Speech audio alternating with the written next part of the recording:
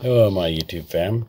As you can see today we are looking at a Walking Liberty silver dollar from 1900s. The front and the back are very well done. And as you can see, you don't even have to worry about using my microscope on this one because look how beautiful the craftsmanship is on this coin. Look at that 1 ounce fine silver, $1 United States of America, E pluribus unum on the banner, everything.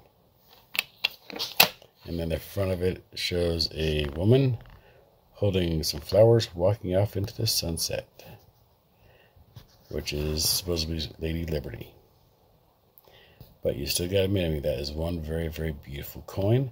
To give you a little information about this coin, the Walking Liberty was designed by Adolph A. Winham, a well-known sculptor and engraver. And as far as the price range goes from this one, it can range anywhere from $10 up to thousands of dollars. Well, condition may play a role in determining the price of the Walking Liberty. The year in which it was minted and the type of coin it is also determines the price as well.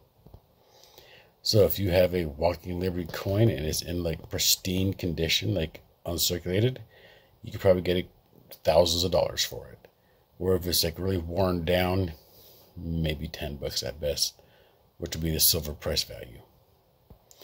But until next time, you guys have a wonderful evening, and we will uncover a new coin on the next episode.